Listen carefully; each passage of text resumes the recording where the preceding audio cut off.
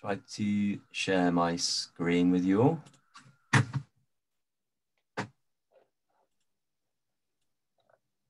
How is that? Can we see that okay?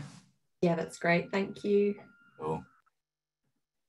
Okay, awesome. So yeah, thank you very much, Holly, and the FSC for inviting me along to do this talk. It's really exciting to be able to do this to so many people. So yeah, I hope people find it interesting and get something useful from it.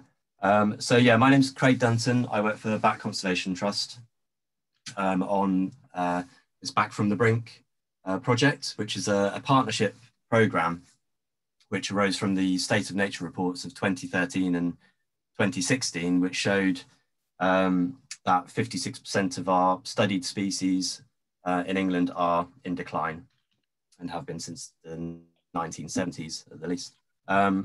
It showed that England is one of the most nature depleted countries in the world, having lost more nature than the global average. So the aim of Back from the Brink was to try to bring some of these species back from the brink of potential extinction. So the aim was to halt or reduce the loss of biodiversity by the end of the programme and have 100 priority species in a recovering position by the end of the programme, which is pretty much now. Some of the projects are coming to an end. So a bit about the partnership. The partnership programme between Natural England, which lots of you will know is England's statutory nature conservation body. The government body responsible for nature conservation and biodiversity, and partnered with Rethink Nature, which is made up of 7 of the country's leading wildlife conservation charities. So it's a bit of a groundbreaking project. Nothing like this has ever been tried before. As sort of wildlife conservation organisations, we never worked this collaboratively at this level. So it's been, quite interesting and really quite very promising to be working on a project like this. So a bit about our funders. We're primarily funded by the National Lottery Heritage Fund, as well as People's Postcode Lottery and a range of other donors. So many thanks if you buy a lottery ticket. And to give an idea of the extent of the programme, Back from the Brink is working from the tip of Cornwall all the way up to Northumberland National Park with various projects running the length and breadth of the country. So it's 7 integrated projects that are primarily focused on threatened habitats and landscapes that will support a range of species. And then there are 12 projects that are very much focused on species. So that's 2 mammals, 2 birds, 2 plants, and 6 invertebrates. So on to our bats. I don't really know how much people in the audience know about bats, so I'm just going to go through a few sort of key facts. These are sort of mainly to do with our UK bat species. So bats are the only truly flying mammals. There are other mammals that fly in inverted commas, things like lemurs and squirrels, but they're just sort of falling gracefully with style. Bats are the only mammals that have truly powered flight. In the UK, all of our bat species are mostly nocturnal. So the vast majority of their activity is at night time, but they will come out during the day if they are very hungry or thirsty, particularly in early spring, and often at this time of year as well, as they're sort of going into their hibernation. Part of the reason they're nocturnal is to avoid predation. Going out at night time also reduces their competition with other insect-eating flying things like birds. And it's also useful for thermoregulation. So yeah, as I mentioned, they hibernate in winter. So they enter a state of torpor to save energy when their food resources, insects, start to decrease in winter. And this can reduce their energy expenditure by between 50 and 90%. So it's a really useful strategy for saving energy. Yeah, so as I mentioned, all UK bat species are insectivorous. They don't drink blood. There are various bats around the world that eat a range of other things, so fruit and frogs and fish and all sorts. But in the UK, they're purely insectivorous. There's in excess of 1,400 bat species worldwide, so that makes up approximately 20% of the world's mammals. And here in the UK, our bats make up about a third of our native mammals. So they're a really important part of our natural history and of our ecosystems. So in the UK, we've got 17 breeding species. And down here in Devon, where my project is based, we're very, very lucky to have 16 out of those 17 species. So a bit about their requirements. So bats need a fairly complex set of requirements to survive. So they need their roosting sites, so where they breed, where they hibernate, where they rest up, sometimes where they feed. This can range from buildings, including barns and churches, to caves, mines and cellars. So sort of caves pictured here, and then trees as well. So these can be their summer maternity roosts. This can be, for the grey long-eared, it's big open roof spaces, usually in quite large old buildings, but also barns and churches. And then in winter, it's often underground environments, so caves and mines. But for the grey long-eared, no one really knows where they all go in the winter. And then another really important thing that bats need in the landscape are their foraging sites, so where they go to feed on all the insects that they like to eat. So that can be wildflower meadows. This is a particularly favourite foraging habitat for the grey long-eared, but also woodlands, wetlands, hedgerows, but basically anywhere where there's lots of insects. And then another really important feature in the landscape that bats need is connectivity. So linear features within the landscape to enable bats to get from their roost sites to their foraging sites. So these are often linear features. They like to use their echolocation to follow linear features through the landscape. So things like hedgerows, water courses like rivers and streams, woodland edges. This could be species-rich areas on arable margins, but anything linear, and preferably areas that have lots of insects, which is also good for foraging.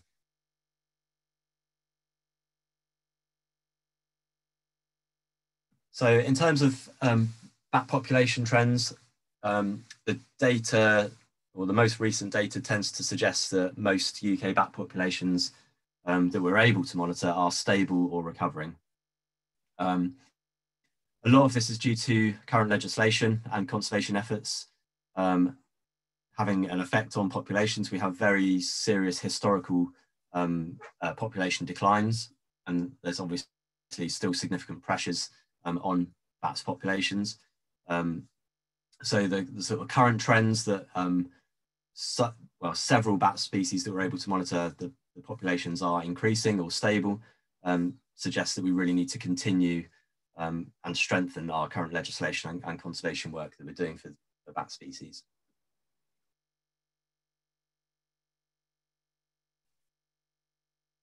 So one thing people often ask me is how bats are faring, and it kind of all depends on the species. As you can see from this bar chart here, it really, some species are a lot more common than others. So we've got greater and lesser horseshoe on the far left with numbers around sort of tens of thousands. And then you look at the highest ones, the pipistrelles, our most common bat species, sort of in the sort of 3 to 4 million. And also another common species are the Daubenton's. This one here. I think that's around around 1 million. And then we go on to our grey long-eared, which our current population estimates are around 1,000. So very much significantly lower than any of the other species that we're able to monitor. You'll notice here that we haven't got all of the UK bat species listed here. That's just because we just don't have the data to make useful population estimates.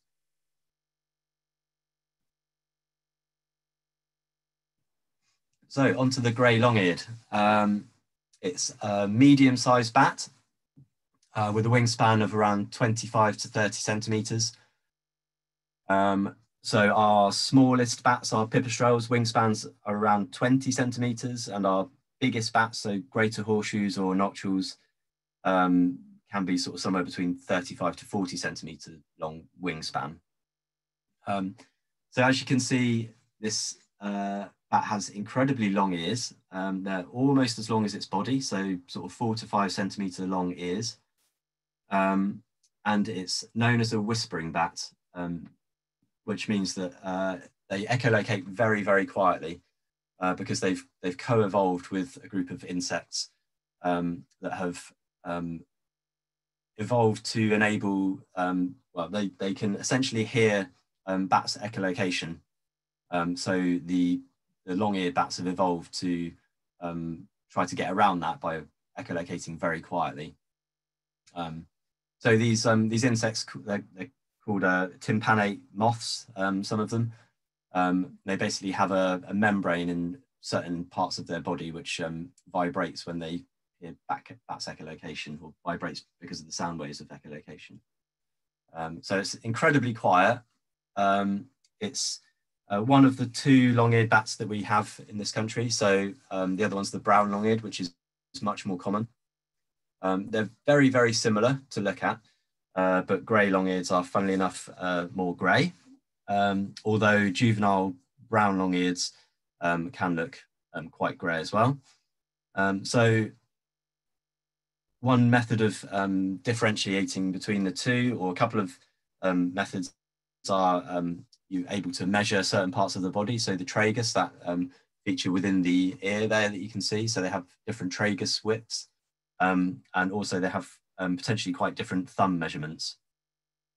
I caveat all of that with the fact there's loads of crossover between the two, so they're really quite tricky to identify. So DNA is the only definite way to establish which one it is. But we have just released a long-eared bat guide, which is on the BCT website, and also there's a download available on the back from the Brink website, which it doesn't give you sort of 100% definite ways of identifying between these two, but it gives you a lot of information that will kind of send you in the right direction to give you a clear picture. So have a look at that if you want to find out a bit more. I will be talking a bit more about that later on, actually. So this bat weighs about 12 grams, depending on the time of year and how much it's eaten, which is about the same as a £2 coin. And its favourite foods are noctuid moths, so yellow underwings, and also Tepulidae, which are crane flies, which are the adult form of leather jackets, which can be quite a significant agricultural pest. So they're quite useful in terms of pest suppression, or can be potentially in the agricultural landscape.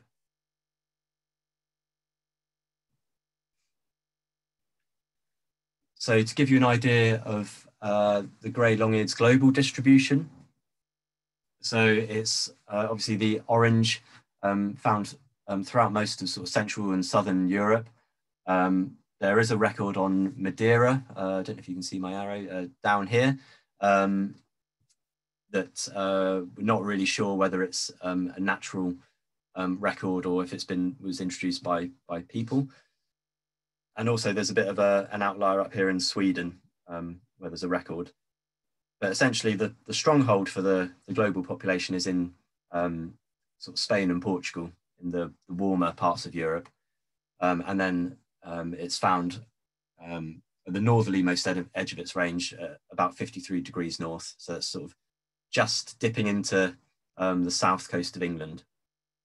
So it's essentially, its range is essentially restricted by low winter temperatures and also availability of foraging habitat. So climate change models tend to suggest that our climate is going to start getting warmer in the north, which suggests that our species are going to start shifting northwards. So this northernmost edge of its range is potentially really important in terms of we need to make sure that there's enough foraging habitat in England for it to be able to move freely. Because there's evidence also that in the south, in the southernmost part of its range in Spain and Portugal, where there's the highest level of genetic diversity, climate change predictions suggesting that these areas are going to become much hotter and much harsher.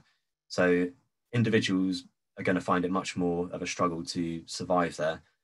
And also because of various barriers within the landscape, so sort of mountain ranges and various other features, this could potentially stop their dispersal. So the northernmost edge of its range is quite critical to ensuring its survival. It's going to get squeezed in the south, and we need to make sure it's not going to get squeezed in the north in terms of lack of foraging habitat.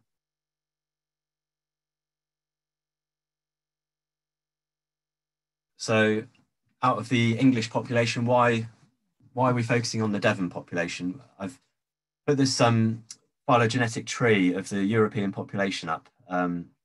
So as you probably can't see it all in detail, but the sort of yellowy orange bit here is the main body of the global population. So sort of Iberia, Portugal and Spain, the vast majority of the population is there, which means the vast majority of genetic diversity is there. So the English population is just this little bit of blue underneath.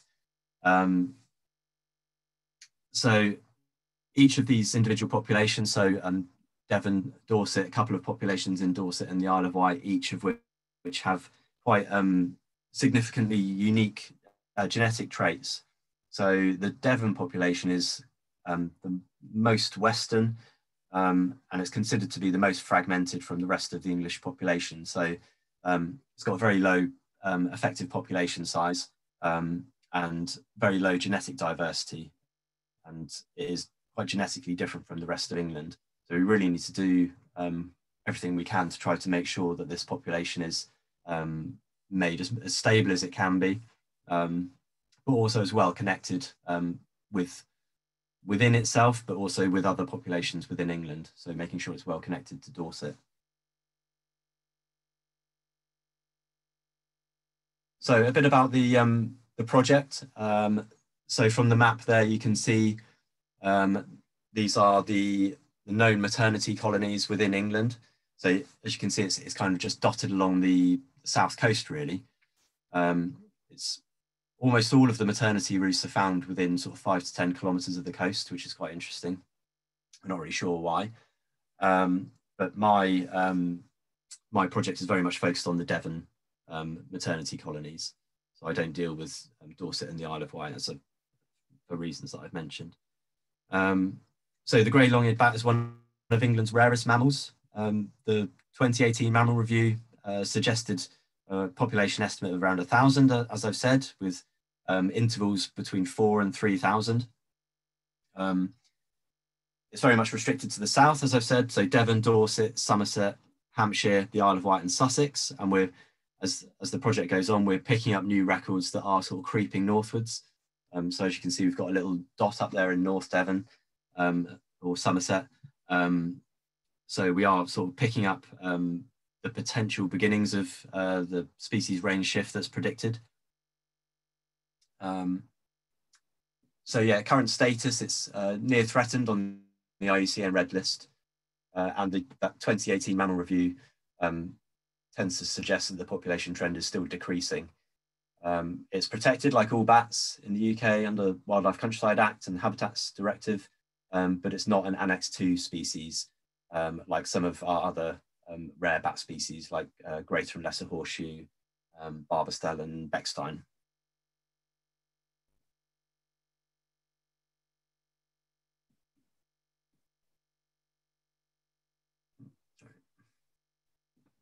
So yeah, here's, I thought I'd just put in this little snip from the long-eared bat guide that we've been developing. So the bat at the top is our grey long-eared, and the one at the bottom is the brown. So I won't go through all the features, but it just gives you an idea of, it's kind of a range of things that will give you an indication as to the species. So if you are regularly working with long-eared bats within the range or even on the edges of the range, then do have a look at this and have a potential better understanding of which species you might be working with. Okay, so key threats, obviously a loss of roosts is quite a potentially big factor. We are aware of some roosts that have been lost over the past few years. This can be through renovation work. So down here in Devon, it's the barn conversions are a classic. These sort of big sort of Devon stone buildings that the grey long-eared bats love. So many of them have been turned into sort of residential dwellings. Loss of roost could be through persecution. A lot of people don't like to have bats in their buildings. Who knows why? Disturbance of winter roosts could be an issue. So caves and mines and cellars being disturbed, and also potentially, as I mentioned, potential misidentification of which long-eared species you might be working with. So they do have quite different requirements. So it's worth having a look at that guide. So one of the key things that my project works with is habitat loss and fragmentation. So we know that these factors are a major driver in our biodiversity loss, not just bats, but all of our biodiversity, primarily as a result of agricultural intensification and our land management, but obviously also increased development and urban expansion, which can bring along with it light pollution, not only on commuting routes and foraging sites, but also potentially on roosts, and then also vehicle collisions are a factor for all bat species.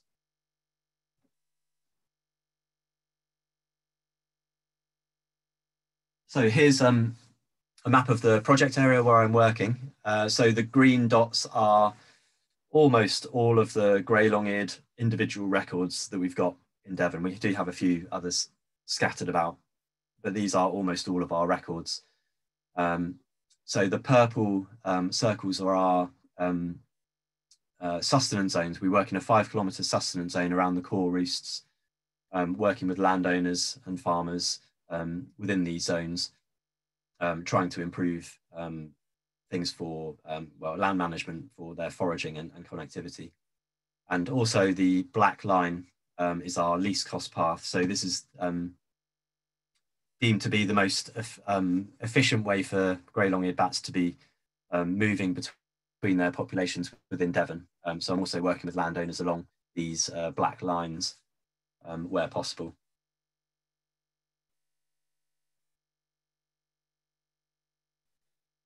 So my project objectives are primarily landowner engagement, so encouraging that bat-friendly land management.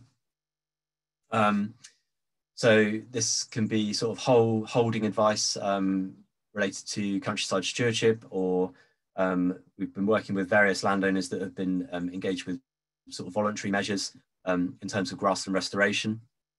So as I've mentioned before, species-rich grassland, so wildflower meadows, are the grey long-eared bat's favourite foraging area. So we're doing quite a lot of habitat creation and restoration, trying to encourage the expanse of their favourite foraging habitat.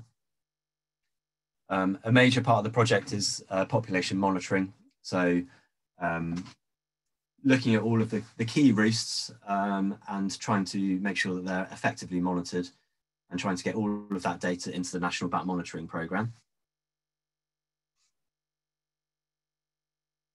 Another major part of the work is community engagement, trying to raise awareness of this amazing bat that people have in their local area, and also engaging with volunteers trying to encourage more people to come out and help us with the population monitoring, but also learning how to do some of the data analysis and learning how to give talks and do bat walks, things like that as well. So in terms of landowner engagement, since 2017, I've been working on the project and I've engaged with sort of in excess of 180 landowners within our project areas. So the red blobs are sort of land holdings that we've spoken to about grey long-eared bats and land management. So this can be, as I've mentioned, in terms of countryside stewardship, helping farmers navigate their way through the schemes, which can be quite tricky and quite complex.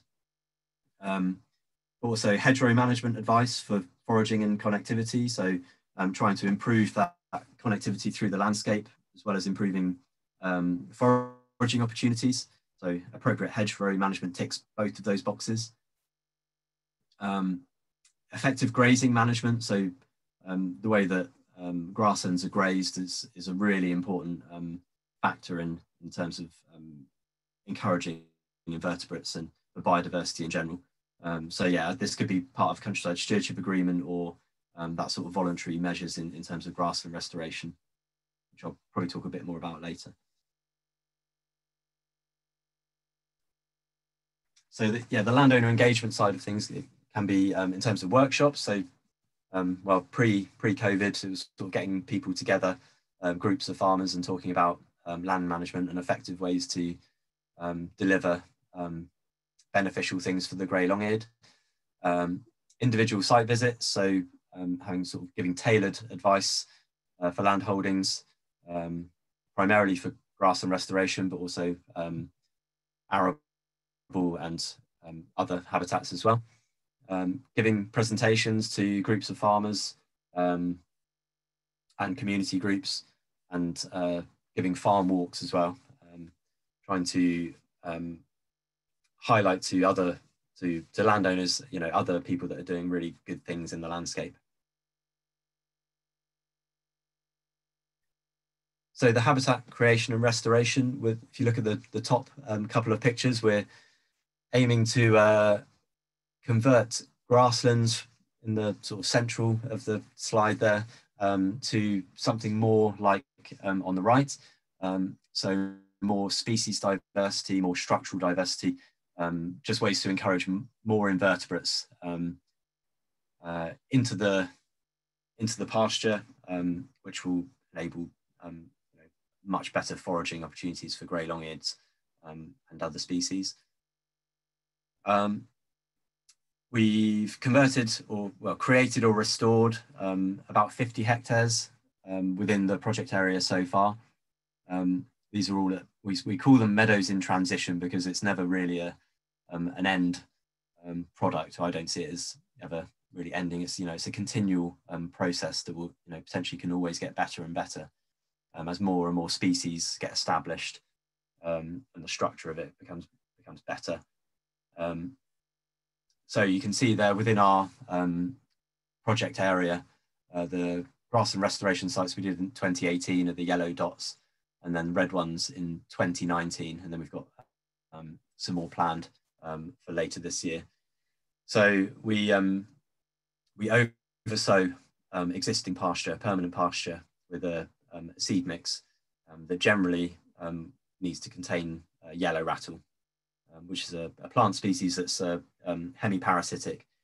So it holds back some of the dominant grasses as it parasitizes them and takes some of their nutrients, and it encourages other species to come through and flourish. So we use this species as a bit of a conservation tool, but it's also, it's also really good for pollinators, and it's a lovely native wildflower.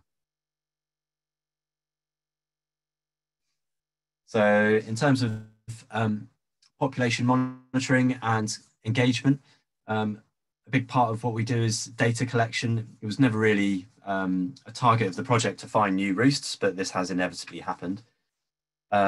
These are sort of roosts of varying types, but usually very low numbers of bats, usually sort of ones or twos. and none of them have been drastically outside of the known range, apart from 1 or 2 outliers. And we've had really good cooperation from consultants and bat carers, the Record Centre, Devon Biodiversity Record Centre, and of course Devon Bat Group, fantastic organisation, really helping us deliver on our objectives for the project and helping us to build a better picture of what is going on with this population within the landscape in Devon. In terms of roost and habitat monitoring, we monitor the known maternity roosts that we know about, but we also have started monitoring some of the habitats that we're changing. So using bat detectors, putting them out on site with some of the on some of the grassland restoration sites, with a view to long-term trying to establish whether there's a sort of any long-term changes in bat activity. And we've engaged and trained over 80 volunteers to date, and hope to do a few more before the project's finished. I have to mention our grey long-eared bat champions, and these are a couple of individuals that have sort of voluntarily gone above and beyond the sort of level of usual volunteer, and they're really passionate about bats and delivered amazing things in terms of bat walks and talks within their communities. And in terms of other community events, we've delivered over 50 events, so that's bat walks and farm walks, landowner workshops, talks to various community groups, bat detector training, and sound analysis training, and then articles in various publications. So future plans, we've got an extension to our funding, so we'll be finishing the project in July next year. So we're hoping for continued landowner engagement, primarily within the sort of central project area.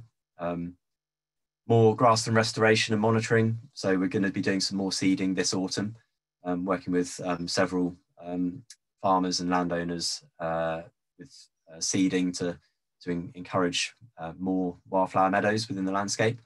We'll also be monitoring some of our restoration sites with audio moths, the little bat detector pictured there. We'll be increasing some of our roost monitoring, so trying to get more sites into the National Bat Monitoring Programme. Engaging more with volunteers over the next few months.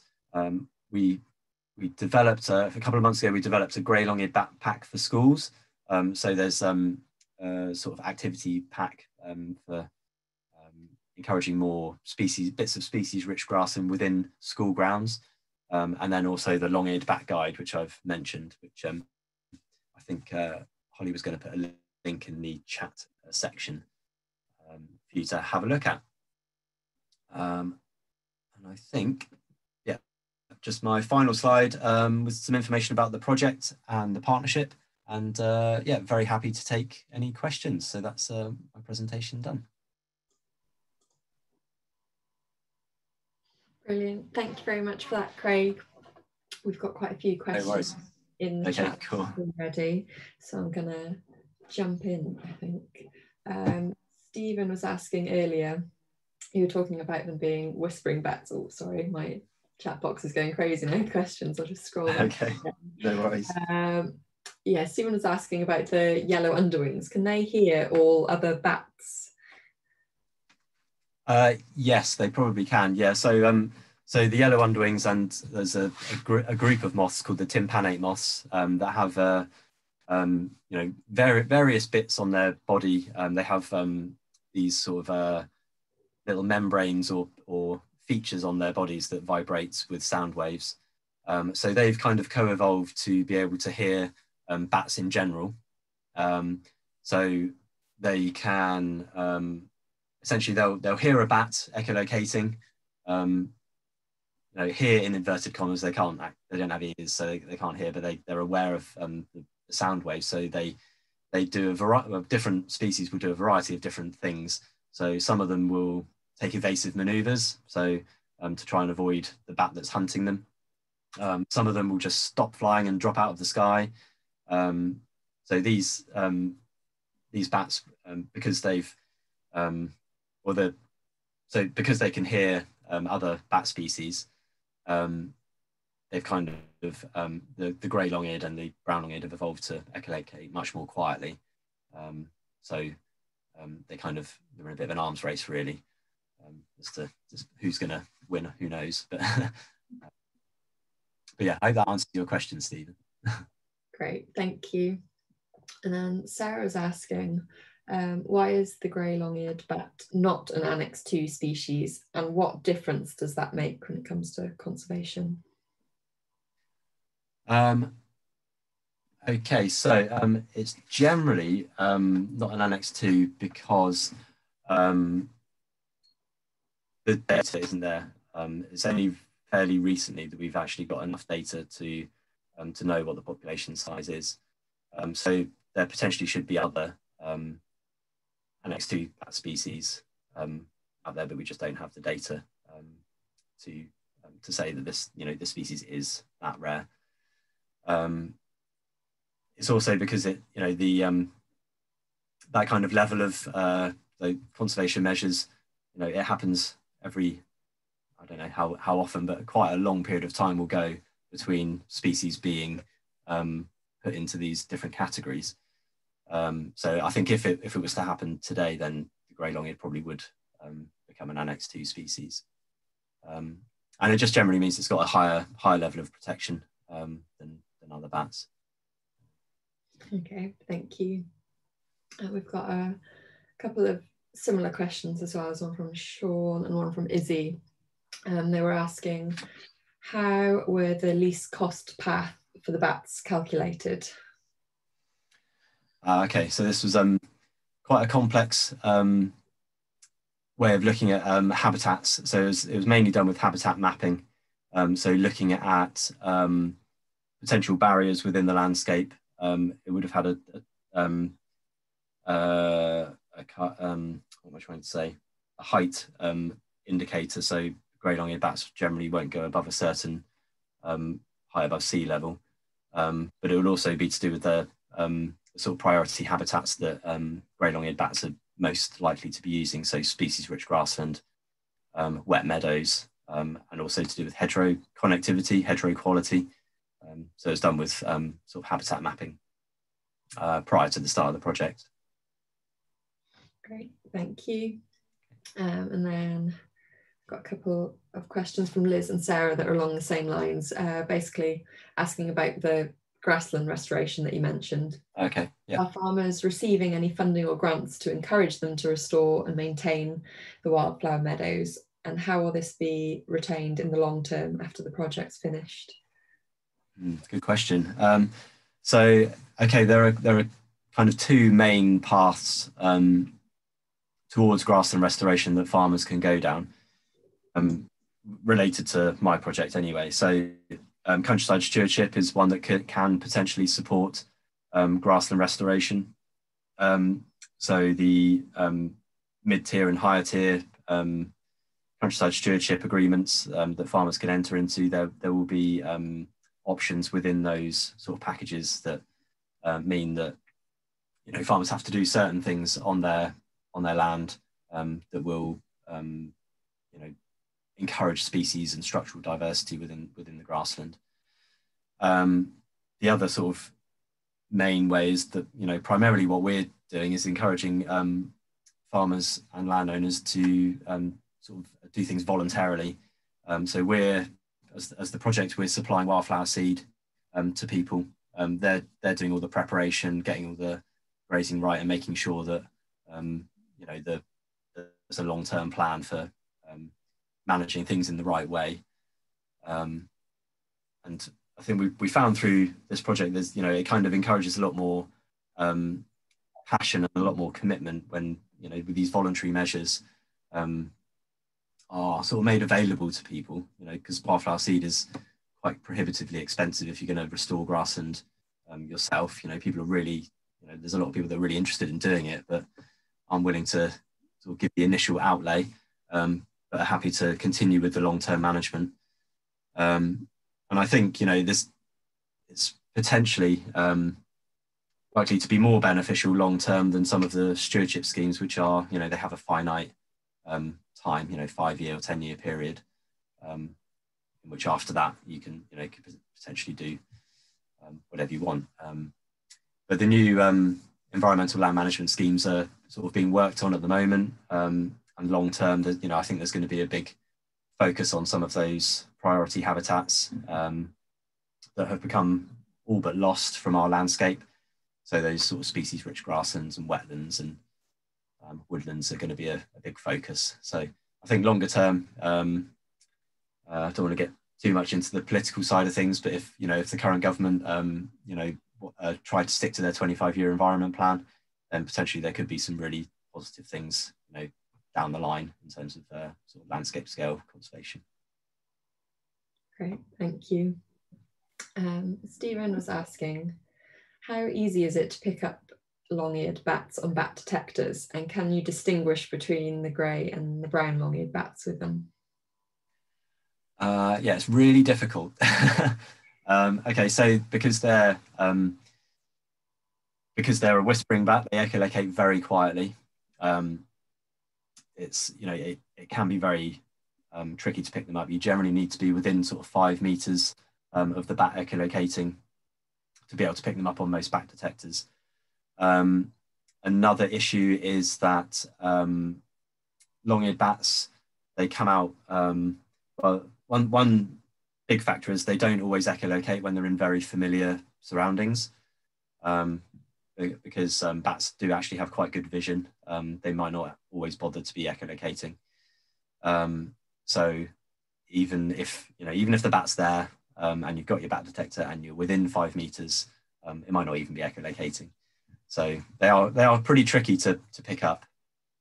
And whether you can distinguish between brown and greys is kind of similar to the sort of visual recognition of them. There are differences in their echolocation, but there's quite a lot of crossover. So it's kind of not necessarily a definitive sort of 100% way, but we've kind of gone with the view that if you are sort of linking it in with sort of habitat preference as well. So if you're in the middle of a wildflower meadow and you pick up a long-eared bat, then and you're within the range of grey long-eared bats, then chances are it's probably more likely to be a grey long-eared than a brown long-eared, because brown long-eared's more likely to be foraging within woodland. So it's kind of a few factors. So hopefully that answers your question. It's not, it's like everything around the grey long-eared, none of it's really 100%. And I think in, 20 years, we'll probably know a lot more about this species and have sort of much more definitive ways of IDing it and with various ways. But have a look at the long-eared bat guide, because there's some information in there about echolocation and being able to recognise between the calls. Great, thank you. Okay. Stephen Davidson was asking, how would you find out if there's grey long-eared bats in his area? Can you look at distribution maps or anything to find out? Yeah, on the NBN gateway should show, I think it has all the records that we have, or should do soon. But yeah, the range will be pretty well indicated there. There's a few weird outliers on that map, but the NBN gateway is a good place to start. And probably also, depending on where it is in the country, talk to your local bat group or bat carers, because they, quite often, a lot of the new records that we've been having are from bat carers who've taken a bat into care and thought, oh, that looks a bit different, and realised it's a grey long-eared. So, but yeah, I think, yeah, have a chat with your local bat group. That's probably a good place to start, or drop me an email, and then I can point you in the right direction as well. Thank you. And then Colin is asking, is there a specific moth that the grey long-eared bat feeds on? Yes, there is. It's the yellow underwing, but it's not necessarily because there's some kind of special ecological niche. It's just that this moth is incredibly common. So it doesn't really have any particular habitat preference. It can be found in grasslands or woodland or scrub, or it's quite a prolific moth. So it's kind of the favourite food of quite a few bat species, but it's, you know, it kind of it's got a close relationship with the long-eared because of the echolocation thing, you know, the fact that they co-evolved together. So it's not, you know, I think bats generally aren't that fussy in terms of what flying insects they'll eat, as you know, as long as they're about the right size, they'll try and eat them. Yeah. Great, thank you.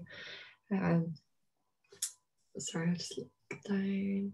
So Anne-Marie was asking, how big is the foraging range of these bats, and does that differ between other species? Is it? So most of the data, so before the as a kind of precursor to the project, there was various sort of radio tracking studies done from some of the known maternity colonies about how far this bat would go out foraging. And it kind of depends, there's a few factors really. It kind of depends, one of the key factor is proximity of foraging habitats. So if there's loads of species-rich grassland within 500 meters of this bat's roost, chances are they're not going to bother going much further. But because their favoured foraging habitat is so fragmented, it kind of varied how far bats would go. Also varied at sort of different times of the year, whether it's sort of breeding period or not. But the studies show that most bats sort of went, sort of the most common distance was about 2 kilometres from the maternity roost, but up to between 5 and 6. So it's decided a 5 kilometre sustenance zone around the roost was, you know, a good area that would help benefit the bat. Compared with other species, it does vary quite a bit. I think, you know, potentially a lot to do with availability of foraging habitat and connectivity. So I think, you know, bats are all about saving energy. So if all the food is right on their doorstep, they're not going to bother going much further. But I think because all those really good foraging habitats, so species-rich grassland and wetland and, you know, good quality woodland with lots of invertebrates is all becoming less and more fragmented. You know, bats are being forced to go further than they probably would naturally. But thinking about the greater horseshoe, bat's sustenance zone is 4 kilometres.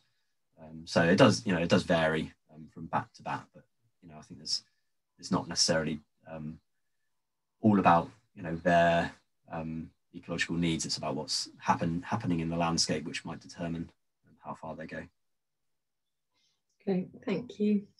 And we had a couple of people asking as well, what do you mean when you say maternity roost, and how does that differ from a standard roost?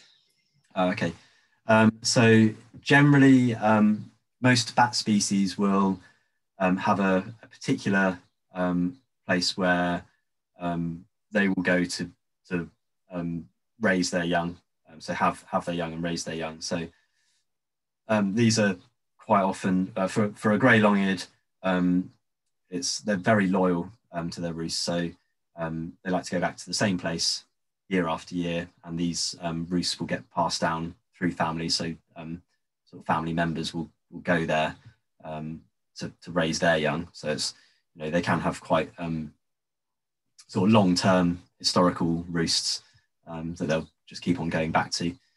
So there's a sort of a range of different types of bat roosts. So maternity roost will be where they might have and raise their young.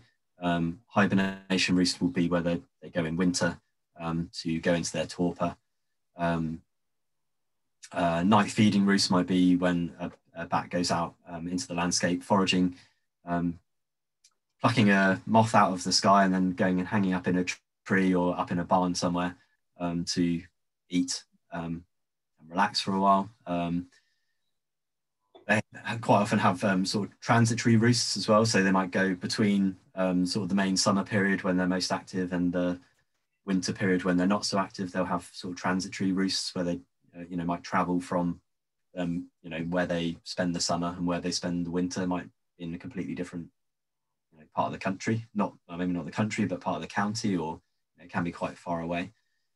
So they have various places where they'll rest and recoup on the way. So there's quite a range of different places where a bat might stop and rest and do whatever, but all of these are protected by law, so all roosts are protected. I think that answers the question. Does that answer the question? Yeah, it does. Yeah, thank you. Cool. Liz was asking, you're talking about you made these packs for schools. Are they available outside of Devon? I think she's based in Dorset, so she's wondering if she can get hold of some. Yeah, you can probably put my email on there, or I can put it on here actually, and she can send me an email and I can send her the pack. Great stuff. There you go, Liz. Right, I've got lots of questions left and I realise we're running out of time, so I'm going to scroll through and pick some random ones.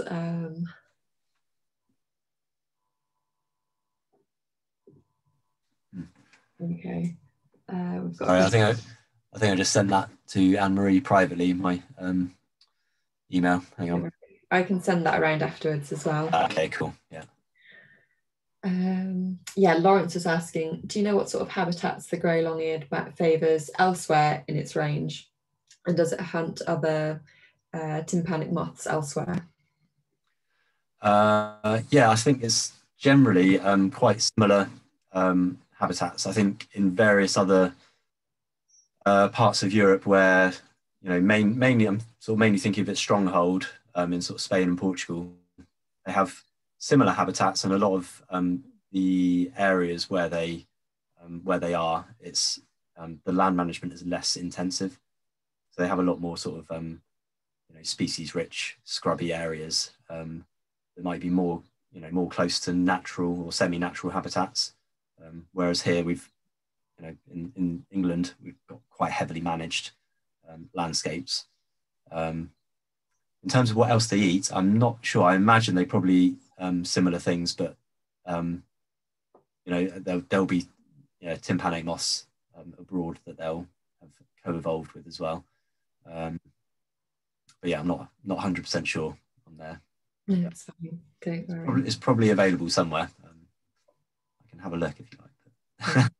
Great, thank you. And then we've got a question from TK, who's asking, have the landowners you've been working with been quite eager to engage with the project, or have you come up against any sort of resistance or disinterest?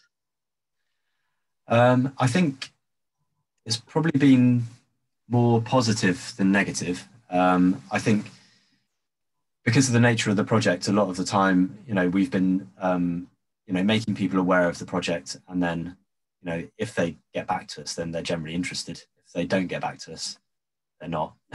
So I think there's been times when I've been, extremely busy, trying to get around everyone who is interested in getting some advice or some seed, or so I think it varies a lot, but I think there's a lot of interest and passion in the landowning community to do the right thing in the landscape, and I think there's been this historical sort of us and them between the sort of conservation bodies and sort of agricultural community, and I think that those sort of lines are kind of blurring a lot at the moment, and I think there's a lot of goodwill, because the reason a lot of farming is very intensive is our food prices and our government policies. So it's there's changes afoot, and I think a lot of people are passionate about adapting to those changes. Brilliant, thank you. Right, well, we've reached the end of the talk now, so thank you, Craig, for taking the time to talk to us today. No worries at all. Thank you for joining us as well, and hopefully we'll see you all soon. So bye everyone, and you can unmute your microphones now, so I'm not talking to a blank screen. There we go, I can see some people. Thank you, everyone. Thank you. Thank you. Thank you. Thank you, Craig. Thank you very much indeed. That was excellent. Thank you. Thank you. Thank you. Thank you. Bye. Bye. Thank you. Bye.